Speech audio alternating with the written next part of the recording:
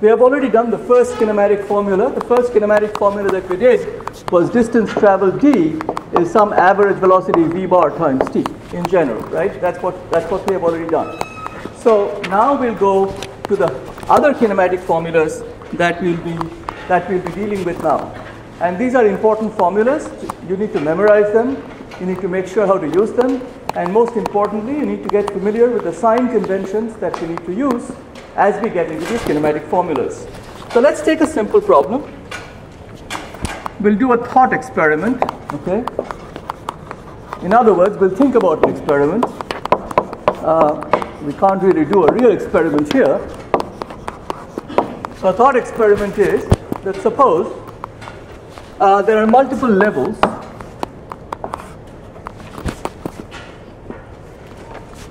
like that. Imagine that these are like various diving boards, all right? And here you are diving into the water. Suppose this is a very simple dive. You just drop yourself. And this is, let's say, level 1, okay? And this is, let's say, level 2. And this is, let's say, level 3. On Earth, we know very well that there is an acceleration due to gravity, right? Because if I drop this chalk, it's going to fall. Now, it turns out that it's very well known that this acceleration due to gravity is going to drag things downward. So we will put an arrow downward like this, just to mark that this is acceleration due to gravity. Things will go down and not go up or stay there. And for now, provisionally, we'll just write the symbol g, small g that is. Small g is a symbol, not capital G, never use capital G. Small g is a symbol used to describe acceleration due to gravity. So we are doing an experiment right now. So suppose here you are and you drop something. Okay? So you drop something, and when I say the word drop has a very technical meaning in physics. So if I ever use the word drop, you should immediately realize that what I'm trying to tell you is that the initial velocity with which it is being released, v0, is precisely equal to 0. That's what the word drop means in physics. So when I say drop, you read between the lines. You don't read it like, oh, drop. No, drop means v0 is equal to 0. Never make that mistake. Okay? So v0 is equal to 0, v0 being the initial velocity, or vi, whatever you call it. This essentially is described by the word drop, to drop something. So here you drop something, that means your v0 is equal to 0. And what you want to measure, let's say, somehow, and we have very precise measurement techniques, is what is the velocity just before it hits the ground or hits the water. Just before. Okay? It's a very subtle concept. It's not when it has already hit the water or already hit the ground. It is in the instant before it hits the ground, to the extent you can measure that instant. Okay? So we call it v final. Very commonly, v final. So it turns out then that suppose you want to measure, because we are doing an experiment, suppose you want to measure in the experiment that you really did, and you plot time along the x-axis, and you measure the v final along the y-axis. You have some device with which you can measure very accurately, and that's not difficult to do.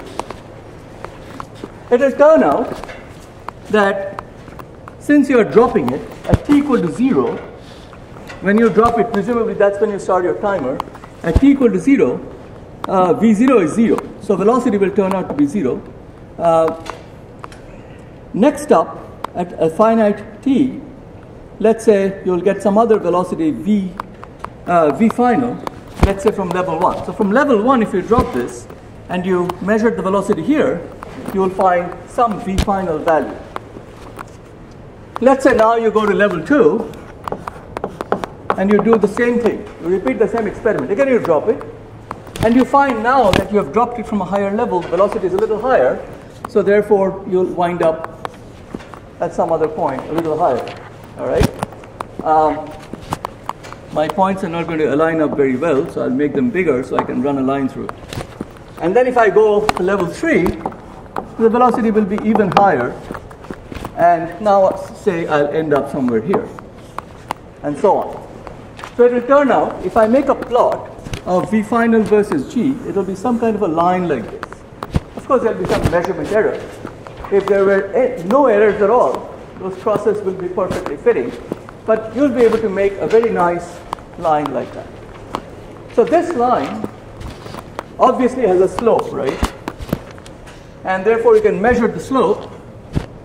The easiest way to measure the slope is by figuring out 2 different times and the corresponding different velocities. So just like we did on last Tuesday.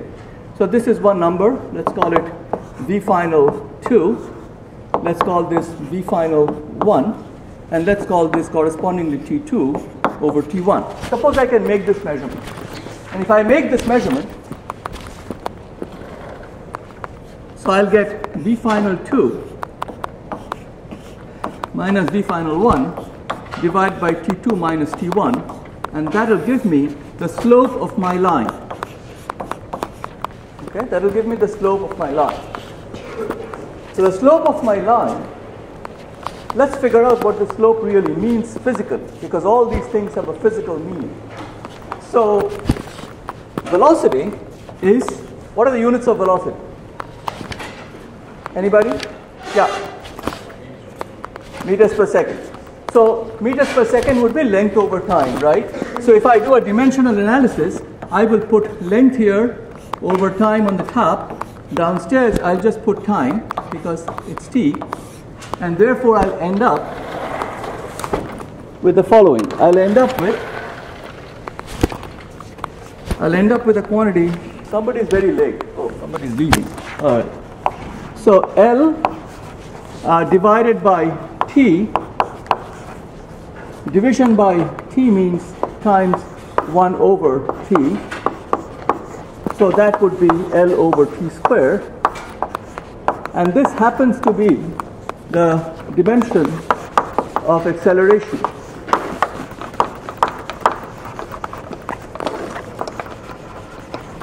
So in this case, it turns out that what I'll end up getting is actually this value of G from my measurements, if I could actually make the measurements.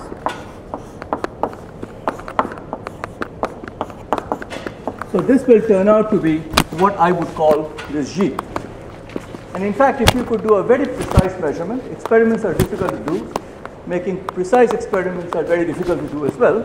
But if you could do one, it will turn out that the value of G, depending upon where you are on the planet, would be roughly equal to 9.80 meters per second squared.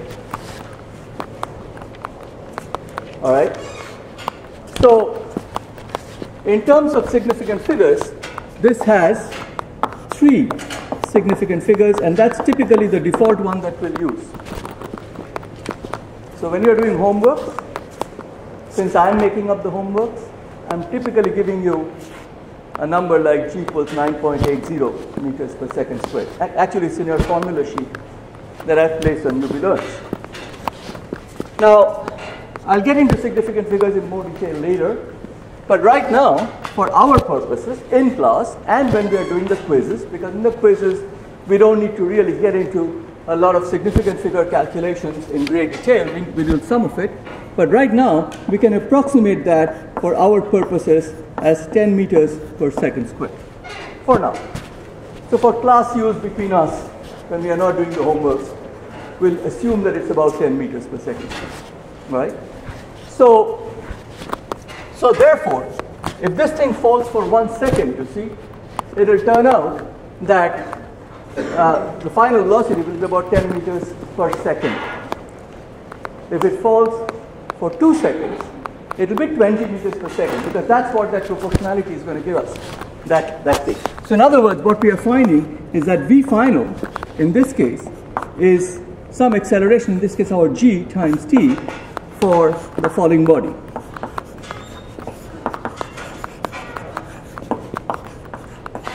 So this slope that we found, this equation is basically v final equals g times t.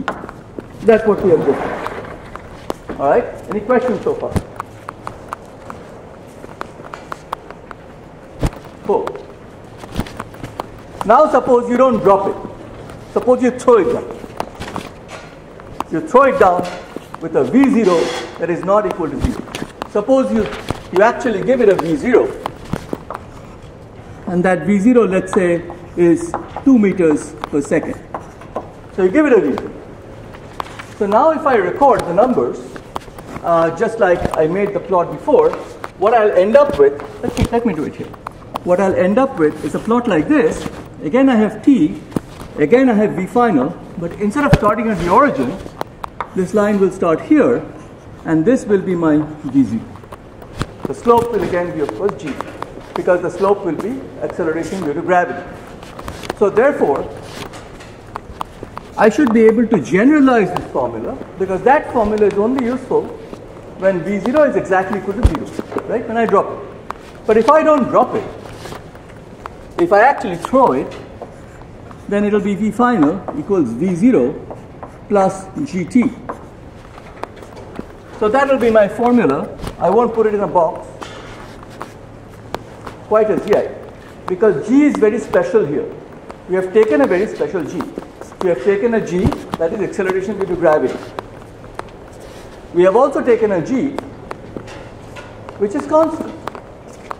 So in general, there is nothing sacred about using g, right? So what I can do is I can write, in general, what my thought experiment tells me is that v final is equal to v0 plus some acceleration times t, and this acceleration doesn't have to be g, it is just a constant acceleration. All right? That is my second formula. The kinematics formulas, you have to keep them in your head continuously, because you'll need them as you do every problem for a long, long time. So for now and for a long time, I'll call it formula 2. All right?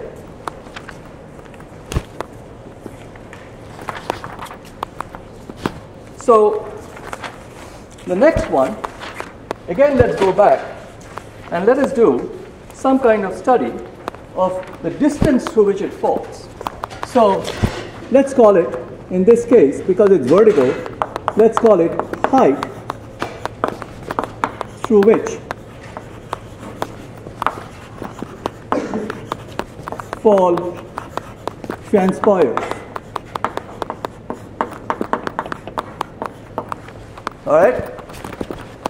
Height through which the fall transpires. So we now want to measure this height, because thus far we have only worried about the final velocity. What is the velocity just at the instant when it's about to touch the ground. But now we want to find out about the height. So we don't really have too many tools, but we do have an important tool here. We have our Formula 1. And Formula 1 deals with distance. In this case, we can use Formula 1 in a context of vertical motion. Previously, we talked about Formula 1 as you were floating in the rocket in the context of horizontal motion. But now we can deal with it in the context of vertical motion. Suppose that the height, because it is vertical, I call it y. I'll teach you how to measure height. You have to now get used to using the right kind of sign conventions as you measure height, okay? And this is tricky. And 80% of you will screw this up and will lose points and learn it the hard way. So I hope it doesn't come to that, but usually it ends up being like that. So what I want to say is I want to use equation 1 and say y is some kind of average velocity times the fall time. All right? So almost any quantity can be averaged. How accurately you average it might vary, but almost any quantity can be averaged. So in this case, we already know two velocities. We already know that I have a v0 when I let the motion start. That's my drop, or if I throw it down, my v0. And I also know there is a v final. So these two velocities I know. I may not know other velocities, but these two I really, really know. Which means I can really, really compute an average velocity if I take the sum of these two velocities and divide that by 2. And then stick the t in. Nothing stops me from doing that, you see. So now I actually have an expression for this, but furthermore, I actually have equation 2. So I would say 2 implies, this means implies, v final is v0 plus at. So I should be able to write, or I can make it g for now and make it a later. So I can say, because it's vertical motion, I can write this is v0 plus v final is v0 plus at, right, or gt, sorry, and this is divided by 2. So let me put a big bracket here, times time. I haven't done anything new. I've just stuck equation 2 into what I got.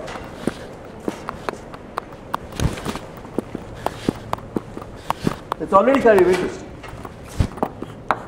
Because if I open up these brackets, I have one v0 here and another v0 here. So I have 2 v0, right? These two terms add up to 2 v0. I have plus gt divided by 2 times t. Are all of you with me? Or has anybody lost me? There is no shame in telling me that you lost me. If you lost me, just stick your hand and we'll go over it quickly again. All right? So everybody agrees that this is okay? So if that's the case, then you see I can divide by 2 here. Instead of having an ugly 2 here, I'll just cancel out the 2's and I'll make it v0t, and there'll be a half plus 1/2 gt squared. Now those of you who have gotten really, really rusty with fractions, what this means, this means this term divided by 2 plus that term divided by 2. It's only when you have this and the denominator is the same that you can write that expression. So this is how you basically break it up. And therefore you have your formula 3, which for the vertical drop problem or vertical rise problem, let's say vertical problem, we call it y equals v0 plus, v0t plus 1/2 gt squared. Okay, so this is our third equation that we have derived. However, this equation was derived with that example in mind. So everything was made vertical. So I don't have to make everything vertical. Things can be accelerating along a flat surface also.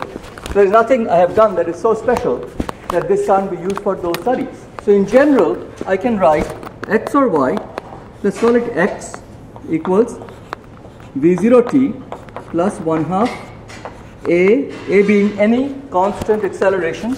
So this is constant times t.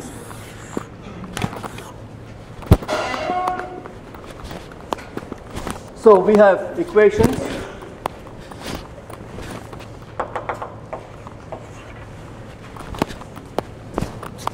One, 2, and 3 so far. All right. So these will be our bread and butter. So all the problems I gave you, well, not all of them, most of them end up using these kinematic equations that we will cut our teeth in for this week and a bit of the next and the next. One of the things that I want you to notice is that, without really saying very much, for simplicity's sake, we have restricted our studies for now to cases where the acceleration is constant. This is special. In most real-life scenarios, acceleration may not be constant. It just turns out that when things fall, acceleration is naturally constant, and that's why vertical motion, vertically something coming downward, vertically something being thrown upward, a projectile and blah, blah, blah. These are extremely important examples of doing kinematic problems. So all of the equations we have derived so far, you see 1, 2, and 3, they have time in them. So it could be possible, therefore, to use these equations to actually find a relationship where time does not come in. Now you might wonder why. What's the problem with time coming in? There is no real problem with time coming in. It's just that sometimes the time information may not really be there. It may not be possible for you to infer or quickly or directly calculate time. So in those cases, you would like to have some tool available where you can deal without explicitly knowing time. So, in other words, you want to find one formula where time is not involved. So let's start with equation 2, and we will deal with vertical motion for now, and then we can generalize to vertical and horizontal motion as long as acceleration is constant. So in vertical motion case, equation 2 implies that V final is V0 plus, because it is vertical motion, I'll put in a GT. So from here, I can easily calculate an expression for time, pretending I know everything else. So I can write then GT is equal, I take V0 to the other side and just turn it around, V final minus V0. So GT is V final minus V0. V0 is taken to the left side, and hence V0 becomes a negative point. So then I can easily write T as V final minus V0 divided by G. So that will be my new expression for time T. And we also have equation 3. In this case, we'll call it Y because we are dealing with vertical motion. Y equals V0T plus 1/2 GT squared. So let's do something very brave. Let's see what happens if we take time from equation 2's thing that we got and stick it in equation 3, because it gives us a way to eliminate time if we put this T in terms of Vf minus V0 over G here. So let's do that. It's a little bit of algebra, so bear with me. Follow me closely though. There are right ways and wrong ways of doing algebra. Even if the wrong way gives you the right result. I'd rather that you do it the right way and minimize your chances of error, because that's what the right ways are all about. They are about minimizing your chances of error. So one of the things that you learn in 101 is how to catch your own error. Okay, you've got to be really good. I can tell you ahead of time that if you want an A or a B plus in this course, you have to be really good at catching your error, because I can't tell you how many times you'll make an error in every problem. And it's not just you. It's me too. If I don't have my lecture notes, I'll also start making little errors here and there.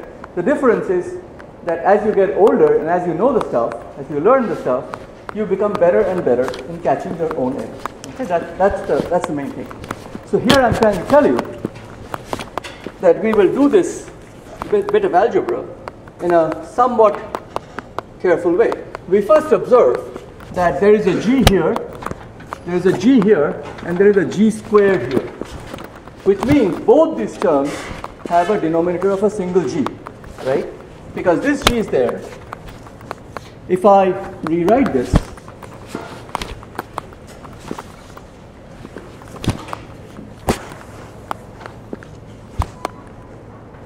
if I rewrite it like this, let's say, if I say this is square and this is square, because square was over the whole thing, and then I cancel this G with one of the g's there, then I'm really left with one g downstairs in both the terms.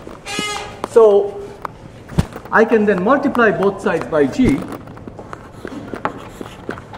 which will give me a gy equals v0, v final minus v0 plus 1/2 v final minus v0 squared. Agreed or no? Anybody lost me here? Yes.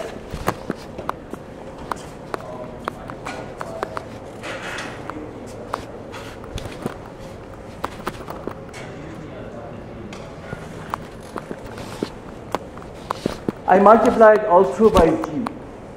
So I had a g downstairs in each of the terms. So you see, I have a g here, right?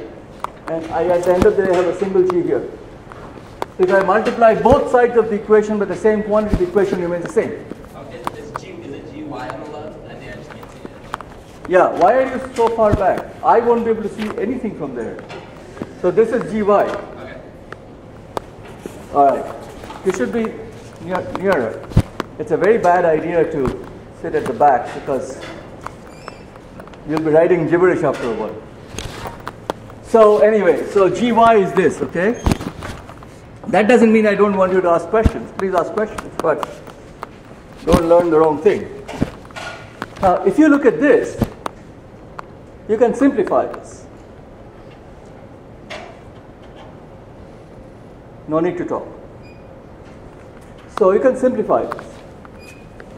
Because you can easily see that this factor shows up in both the terms, right? So what I'm going to do now is I'm going to pretend that that will help if I take this guy out and write v0 plus 1/2 and leave one of the factors here. I'm going to pretend. I'm just doing it on a gut feeling. I don't really know what will happen. So now you see something quite nice happen. So gy now, all right, the first term is vf minus v0 multiplied by this term here in the second bracket. So I have v0 minus a half v0, right?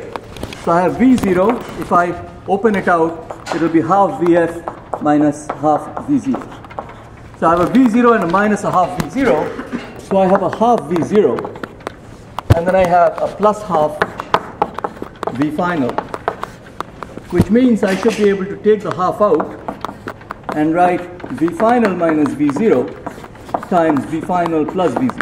See how much simplified life became, because I was just trying to be careful as I went through my calculations. So if you have a minus b times a plus b, you should know the answer to that. You know it, right? Show me.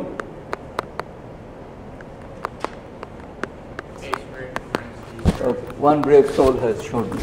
So let's multiply it out, because clearly some of you are not sure. So a times a is a squared, a times plus b is plus ab, b times a is ab, but there's a minus sign, so minus ab, b times b is b squared. So, b times b is b squared, but there's a minus sign. So you see, a plus b times a minus b should indeed be a squared minus b squared. You need to brush up your algebra. The best way to do that is go to Khan Academy and dig up all the algebra stuff that's there. And it's extremely useful because before you know it, it's going to bite you real bad. It's going to bite you so bad that you'll have to drop the class. So if you're not on top of algebra, by all means, get yourself fixed up. So now you see, we have the job of finishing up this work. So we can write gy is half gy. There's a half here, so I'll pull that on the other side. V final squared minus v0 squared. All right, I just took the half to the other side. In other words, I multiplied both sides by 2.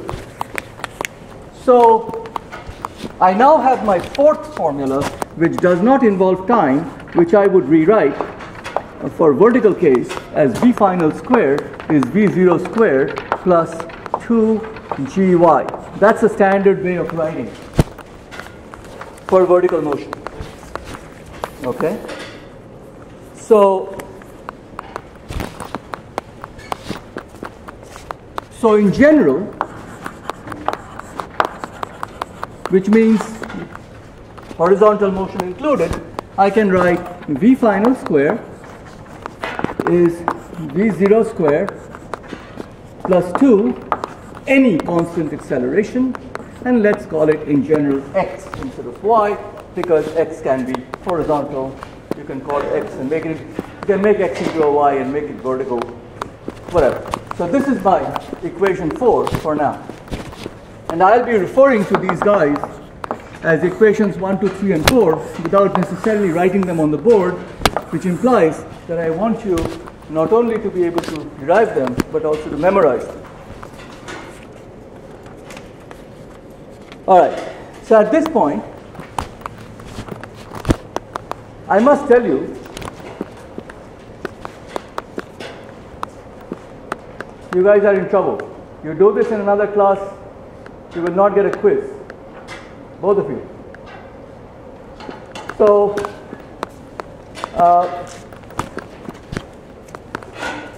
I've been telling you a lot of things, but I haven't been explaining them, and you haven't caught me. So, one of the things I've been telling you is, for example, acceleration.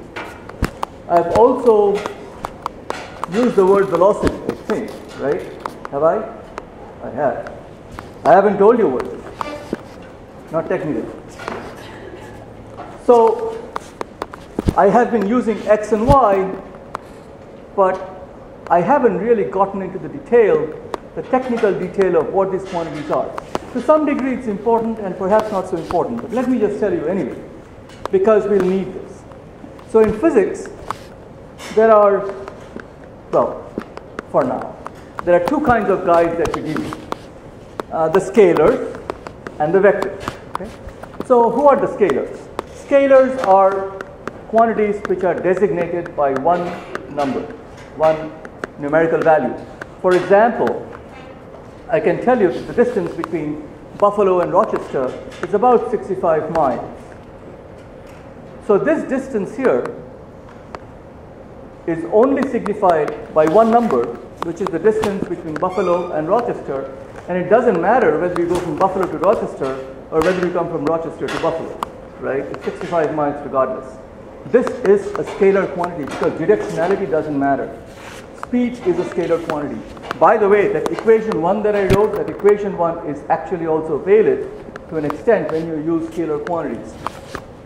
Now, what are vectors then? Vectors are same guys as scalars, but they have direction tied to them. So velocity actually is a vector, all right? So I can say I'm going from Buffalo to Rochester, and that is 65 miles per hour, and then I can technically say that my displacement, which is a vector, from Buffalo to Rochester has a magnitude of 65 miles, not miles, 65 miles, and a distance which is eastward. All right. So that is a vector. So it has a sense of direction and it has a magnitude. So displacement therefore is a vector. In this case, when I write x and y, I am actually thinking of displacement. So in other words, you see the thing came down. When I dropped the ball from level 1 or level 2 or level 3, it actually came down. So there was a directionality to it, and there was a distance tied to it which we measured. So all these equations that we derive, these equations are equations that are useful when you have vectors involved. Now, we didn't use vector notation, nor is it necessary as long as you know how to manage them, and you will. But there is something important here, and that's a sign convention. So for now, actually for a long time, for the next month or so, we will get stuck in a certain sign convention. This sign convention is particularly important when we are dealing with vertical motion, which we'll be dealing with quite a bit right now. So let us say that we go to our problem. This is level 1, okay?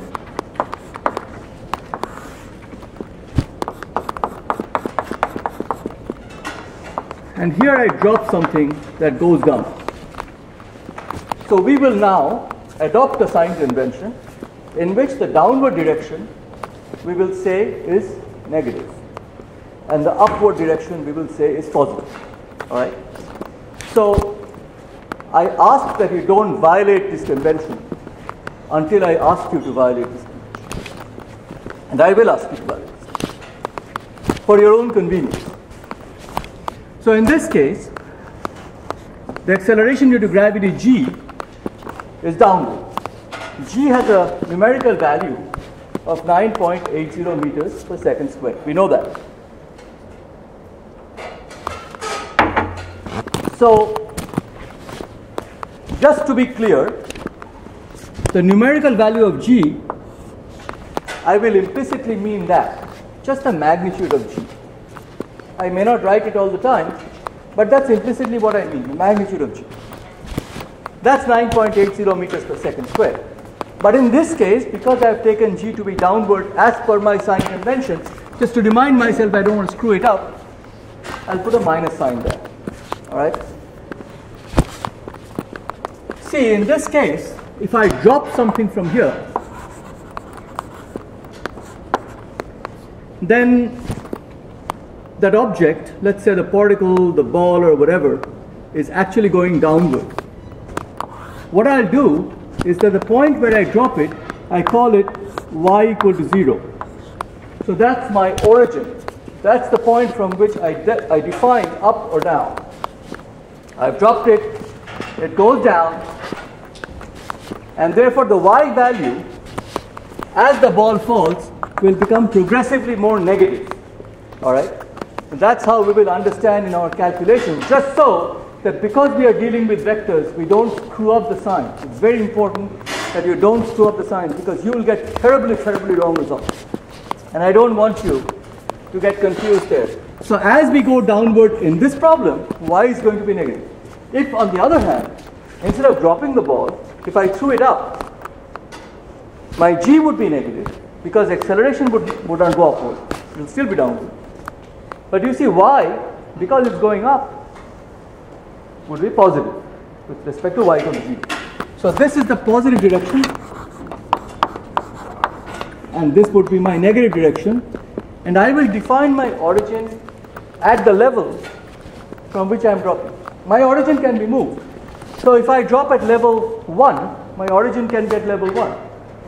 If I drop at level 2, along with me, I'll take my origin to level 2 and measure y from there. So there is nothing which is terribly sacred about having to keep the origin fixed. But your origin should be fixed enough such that you get your calculations correctly. So this is one important aspect of the sign convention. So we are dealing with vectors. So just so that you know that scalars only have magnitude,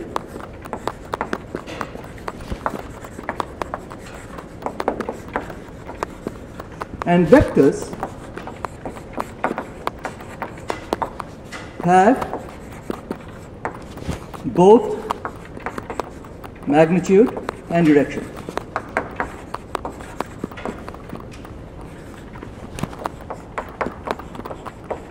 So therefore y is a displacement vector, v is a velocity vector, g is an acceleration vector. These are all vectors. In one dimension things are simpler. That's why we start with 1D. Up is positive, down is negative. That takes care of your signs. The next chapter will be 2 dimensions, and there we will be needing to do just a few more things more carefully, and we will be using a lot of trig. All right. So if you haven't done trig in a long time, which is not uncommon for 101 students, please brush up your trig this week. It will help you greatly from having a disastrous second week or third week. By the way, the quizzes start Thursday. Okay, so all this stuff, that everything I do from day 1 until the previous class is in the quiz, just so that you know. And in the quiz, my goal is to trip you up, so I can help you fix your problem before it gets late. quizzes are not meant to be kind. They are meant to get you. And that's what will make you a better student. Quizzes are meant to really hit your... You sure you want to talk? You sure you want to talk? Don't try that. So they're meant to get you in a good way. I'm there to help you. But I designed the quizzes such that you get tripped up. And very soon you'll learn to guess my mind and you'll be blowing through them very well. But it is a learning process and it works very well. That's why I do it. All right, let's go to significant figures very quickly. I promised you that I'll come back to significant figures.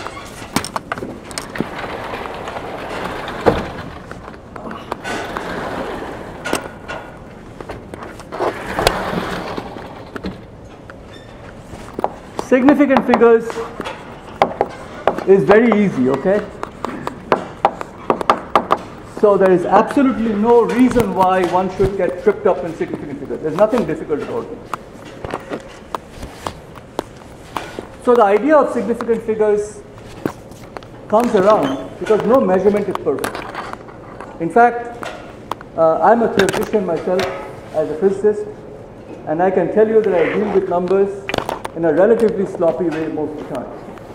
Because I'm interested in getting order of magnitude stuff right. I'm interested in getting numbers roughly right. And as long as they're roughly right, I'm usually pretty okay with it. As long as I know that this is the right thing that I'm doing. Sometimes you have to worry about precision, and that's okay. I know when to worry about precision, and I do that. However, I also collaborate and work every day with a lot of experimentalists who are my colleagues and friends. So I can tell you that they're trained very differently. I'm not trained to be an experimentalist, but I've spent enough time in their labs to tell you that they're trained very differently. Because to them, a measurement, which to me is just a number at the end of the day as a theorist, is a really big deal. Because they stand by that number. When they make a measurement, if it says 1.85 centimeters or 1.83 centimeters or 1.82 centimeters, it really matters to them because when they say that number, that means they really know it. That means that it's known as precisely as measurable on the planet. Okay? That's what it means. So therefore, precision of measurement is very important. Now imagine, centimeters of course is a very large unit. We can actually see and measure it with a ruler and all that. But when you do an experiment where you have just two atoms interacting, and you can actually image those atoms, and you know how far apart they roughly are experimentally, that's a big deal. Quantum computers are made out of those atoms. They are slightly off means your quantum computer is not worth a dime, perhaps. So you see, measurement is a very big deal and a very important game. So when an experimentalist says, let's forget about centimeters, let's say 1.82 nanometers, 10 to the minus 9 meters, and says, I'm not really sure about this number. I've made many measurements, and it's 1.82, 1.81, 1.80, 1.84.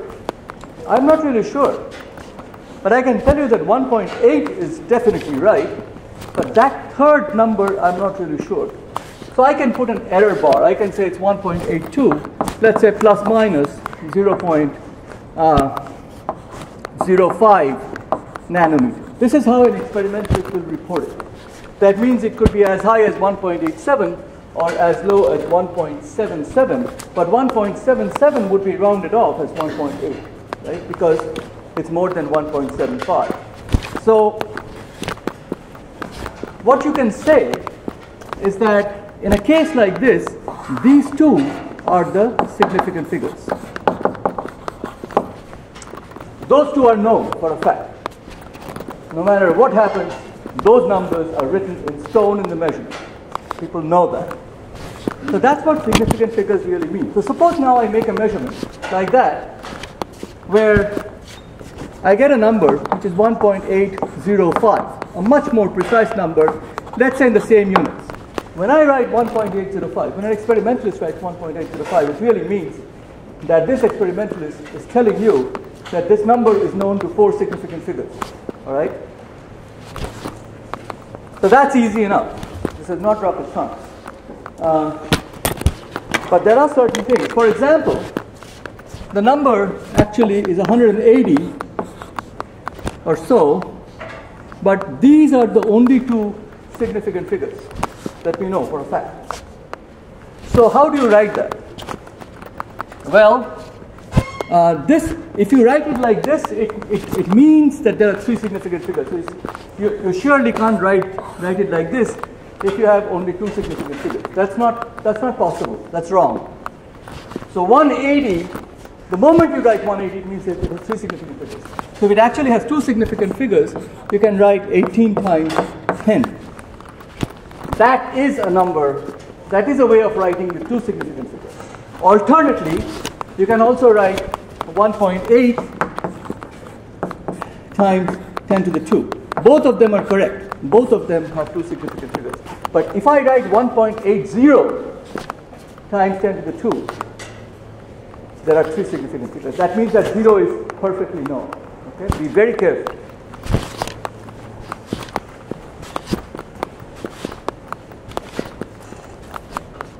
Okay. So two significant figures here, two significant figures here, and I've written it in the following way to basically express the same number the right way, because I know it to two significant figures, as I said here. Suppose I have a number which is 0.50. How many significant figures does it have? Yes? 2. Anybody else who disagrees with 2? You can disagree, by the way. The answer is 2 because that 0 doesn't count. That 0 depends upon what system of measurement I'm using, literally. So that 0 is not very important. 0, if it were 10, it would have been important. But if it is only 0, it's not important.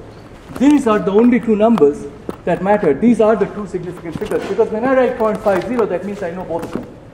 If I wasn't sure about the 0, I would simply write a 0.5. That would give me only one significant figure. But if I write 0.50, that means two significant figures. If I write 0.50000000, that means significant figures, excepting for the 0 and the point. Another important thing, suppose you get a number which is 0.043. This number, by the way, has two significant figures because the 0 before the decimal doesn't matter. Only two significant figures. Why? For the same reason that the 0 after the decimal doesn't matter, because it depends upon the measurement units you select. You can't just change your measurement units and become more precise, you see. So when you write a number 0.043, 4 and 3 are the ones that are precisely known. That 0 is immaterial, and the 0 before that is immaterial. However, if I write 0.0430, that does have three significant figures, because that does mean that I know that last 0, otherwise I wouldn't be writing it. So when I tell you that you do your calculation with two significant figures in the homework, or three significant figures in the homework, which I have, then it turns out that what you need to be able to do is carry out your calculation, perhaps with a little bit more significant figures, but then round off at the very end the significant figures that are needed. You shouldn't carry too many significant figures. It might throw off your calculation, because at that point you're using calculators. So in general, you'll see in the formula sheet I've given, I've told you how many significant figures to use in the conversion. That's just to give you a hint as to what kind of significant figures I would use if I were doing the calculations, and the answers are set in that way. So if you have any issues with the answers, let me know. One of you told me that something is not coming out right. It may be a typographical error, it may be an error on your part or our part. We will make sure that it's corrected. Or if we are correct, you are wrong, I'll get back to you. The other thing is that suppose I have a number 0.022. Clearly this has two significant figures, because these two zeros don't matter. Let me erase this thing.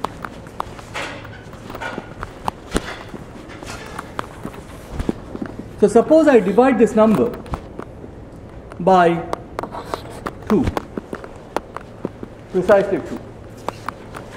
Now you see I have a problem, because I have a number with two significant figures, and I'm dividing that number with something with one significant figure. Therefore, my answer loses accuracy because I am mixing two numbers in which one of them has lower significant figures. So my answer should be 0.01, only one significant figure. I can't write 0.011. That would be incorrect because that means I divided by 2 and I didn't lose precision even though I only know 2 to one significant figure. If I write 2.0, by the way, then I can write this. Now, natural numbers, though, are very precisely known, are infinitely precisely known. So if I give you the number 5, and that's an exact number 5, you have no reason to think that that will have only one significant figure, because it may be number coming out of natural uses. So I'll get into that in more detail as we go along. So going through significant figures, therefore, requires you to use some judgment is the word, I guess. All right, so let's do a problem. We have a bit of time, so we can do a problem. Problem associated with vertical motion and so on.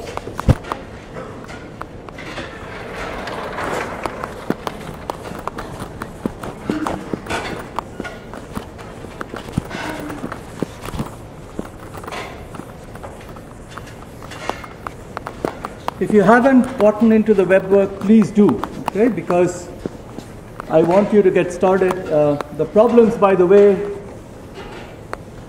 they're different than the ones that are in the typical books, because one of the things, I mentioned this briefly, I think, on last week.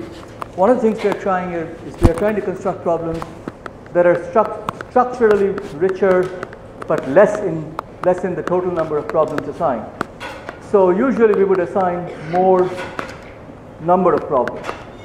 And now what you have in this course is we are trying to make lesser problems, but each problem has more parts that are going around some theme or some topic roughly to cover a lot of ground. And you will see that some of the problems you are doing now will recur down the road, but you will be calculating different quantities or pulling out more threads, if you will, from those problems. So these problems are therefore not your run-of-the-mill problems for which answers exist, because I made them up. So you have to do them. Couple of things though. Ask questions. That's the best way to learn. As you get stuck, ask questions. You will get stuck. They're designed for you to get stuck. So you need time. If I give you a week, that's because you need a week. That's not because I'm being generous. I'm generous in other ways, but not when I assign homework problems. Now, the other thing is that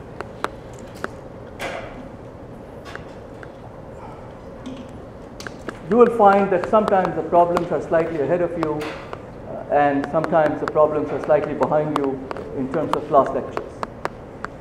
So a few points I want to make, and I want you to just keep them in mind because I won't be repeating this. When I go through a 101 class or a large gateway course like this, time is really important, and time is very precious. So my job is to cut the most efficient pathway through the course, while at the same time trying to be as clear and as rigorous as I can be. Because not all of you have the same background. Some of you have backgrounds that are substantially limited for whatever reasons.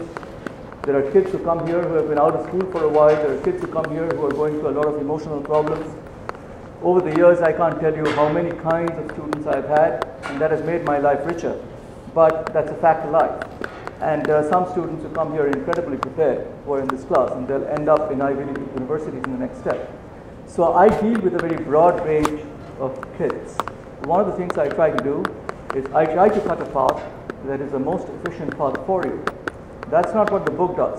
If I write a book, that's not my job. The job of the book is to tell you the story ground up. So if I don't exist, you have the book to fall back upon.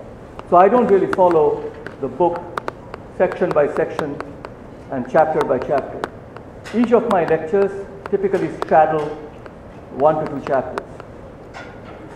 That said, I have a very clear expectation as far as you guys are concerned, and you should know this. My expectation is that because I assigned you that book, you will go through the stuff that's there, the material that's there in addition to my lectures, okay? Not in lieu of it, in addition to it. You may not want to go through it as rigorously as you will go through my lectures, because again, this is the most efficient possible, number one. Number two, I expect you to not look at. In physics, you don't look at something. You work through it. You sit down with a paper and a pencil and you work through it. You work through all the example problems in the book that are worked out. All right? You will find that every chapter has a whole bunch of example problems. So in addition to what I do on the board, please go through the example problems in the book. I assume you have gone through them, and you will have a great deal of advantage as long as you have gone through them as you go through the homework. So please be advised about that.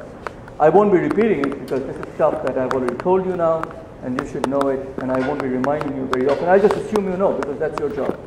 You get stuck on that, you can ask me a question, or you can ask Rance or Kevin questions, but by all means, this is something that you should be aware of. Okay? So let's do a problem. Because of paucity of time, there is only a certain number of problems that I can do. But let's go through some simple ones. And I'll do things without calculators, so you'll see how I expect you to do them. So I'll do a very simple problem, a simple ball drop problem, just like I did in the beginning of this class.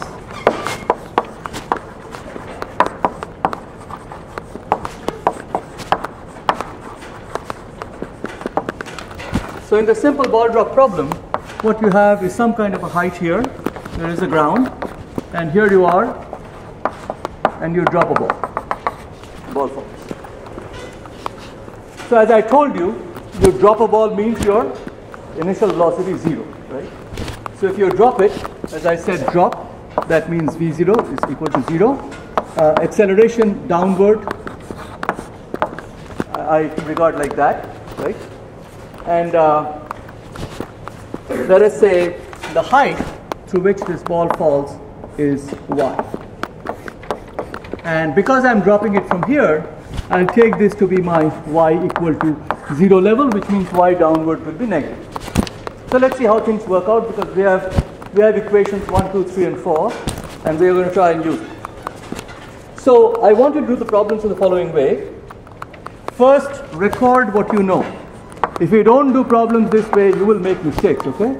Record what you know. You don't have to record what you know. I'm just writing it for the first time. But you will see when I do problems, I first make a little list of what it is I know. And I've already said here that v0 is 0. Acceleration is minus g. Let's say minus, I don't know what number I used. Let me use for now 9.80 meters per second squared. I'll approximate it down the road as needed. And let us say I time the fall, and the time of fall is 2.50 seconds. Of course, this is known to 3 significant figures.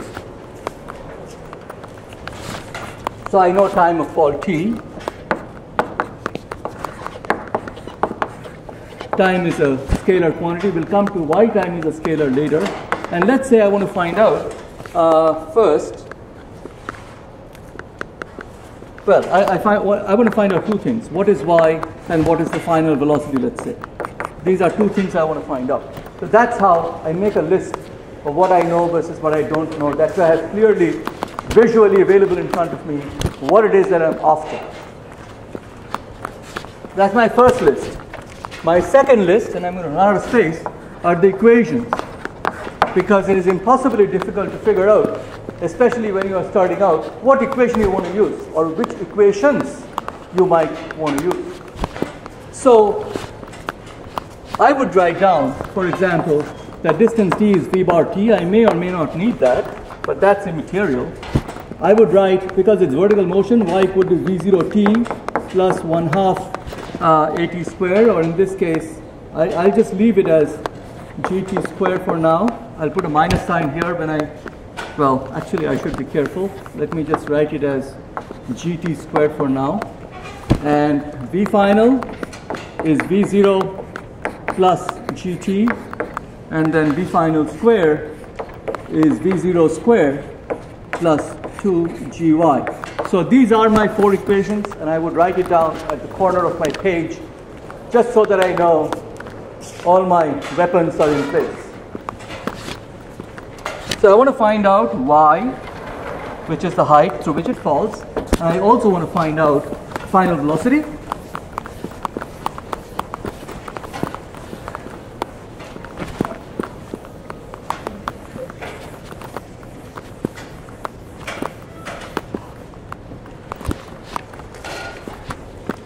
So one may be asking how tall is the building. So that basically means you've got to find out y, right? So one may not exactly explicitly say find y, but the question may be how tall is the building. Just so that you know, don't scratch your head too much. It basically means one is asking for y. So y is very simple. V0 is 0, so I can just use the second of those equations. I can basically write it as 1/2 GT squared, right? Very simple, because I know time. So this is going to be 1/2 minus 9.80 meters per second squared, because that's my acceleration here. And t squared is 2.50 second squared. That's how I write it. Observe that I put the units next to the numbers. Why do I do that? Just so that I don't screw it up. Another one of those little tricks to make sure that I can catch my errors, and I want you to do that. Don't just write 9.80 times 2.50. Don't do that. It's a bad way of doing a problem. You're setting yourself up for errors. Yes. Why use? Why is the 9.80? Because we are going down. Remember I said here that whenever things are going down, negative. So naturally then y will also be downward because we are going down. So therefore, let me do this calculation simply, all right? So right now I'll just round off everything, just for the sake of simplicity. So I'll make this 9.80 into basically 10 meters per second, just for now. That's fine. And just to make my life simple, instead of dealing with 2.50, it's 2.5, and 2.5 is 5/2. So I'll just write it like this. Again, this is for class work, it's not for homework with all the zig figs and so on. There you have a calculator, here you don't. So I squared this, I have 10, I have a half. These numbers are beautiful. So therefore you have a minus. So you have a minus 5 times, this is 25 by 4. So that will be 25 times 5 is minus 125. So this is going to be in meters, meters over 4. We know that 30 times 4 is 120. So you can take it up to 31. So it's minus 31, and that will leave you with 124, 1/4, so minus 31.2 meters. That will be the y. So you can just leave it as minus 31 meters. I won't be complaining if you do that. In this case, for example, either way, that's a very easy way of dealing with numbers that don't necessarily seem terribly friendly as you meet them for the first time. Now that's how you calculate the y, and the y is negative because we are going downward. So let us go to the next one, which is I need to calculate the final velocity. So that's easy to do. We have lots of tools for calculating final velocity. There are 2 formulas.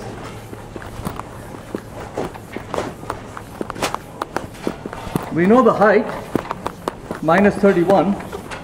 So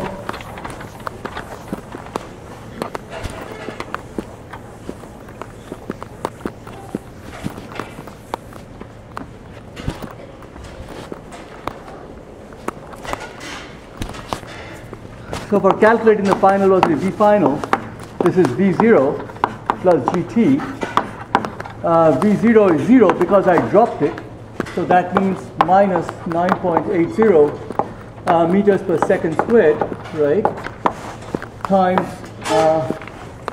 time, which is 2.50 seconds. So if I do the calculation, this would be approximately minus 10 times 5/2. meters per second. So that will be minus 25 meters per second. That will be the velocity with which it will be just about to hit the ground, before it hits the ground, just at the instant before it hits the ground. So that's a very simple problem. If you look at my lecture notes as posted, you will find that there are a couple more problems like this, and I will go over them very quickly on Thursday and teach you some skills on Thursday so we can make the jump to projectiles, which should be the next thing. This chapter, by the way, has a lot of tricky problems. One of the problems that I should tell you, because I have a few minutes left, is I have assigned a problem like this, I think, in the homework. Suppose I throw a ball up. Suppose this is me, and I throw a ball up, it goes up. As it goes up, acceleration due to gravity, which is downward, is going to slow it down. So if I throw this up, it's going to slow down, come to a stop momentarily, turn back around and speed up. So if I'm standing here, if I throw it up and catch it at the same point, the net displacement of this shock would be 0. It doesn't matter where it went. The final minus initial would be 0. So there is no displacement. There is displacement here, there is displacement there, but if I throw something and it comes back to the same point, there is no displacement. So you can do those problems very, very easily by setting that the net displacement y is equal to 0. Acceleration again will be minus g, right? Whatever v0 is given, because you need to know that. And then you can calculate, for example, the time of flight and so on and so forth. But it's very important for you to recognize, just like I told you, technically when you drop a ball, v0 is 0. If you throw something and it comes back to the same point, your net displacement is 0. So I will ask you these questions because these are some of the essential skills you take away from doing these problems, just so that you know.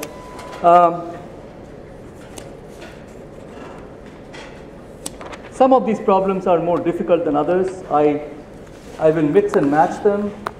If you get a difficult problem, it's okay. You can always ask questions and we'll help you.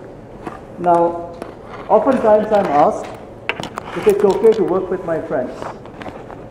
The answer is maybe, but maybe not. Because at the end of the day, you and your friends won't be solving the problems in class that I asked you. And as I said, my goal is to catch you where you don't know, because that's the only way I know how to assess and evaluate. Let's be fair.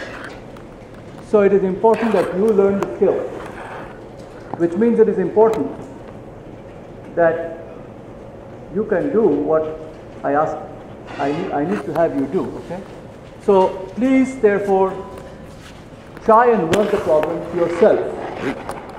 So the protocol should be you work it yourself, you get stuck, you seek help. You can seek help from us, which is the most desired thing to do. You can certainly talk to your friends. Do not share your password. Problems are not randomized. We didn't randomize because we just don't want additional trouble.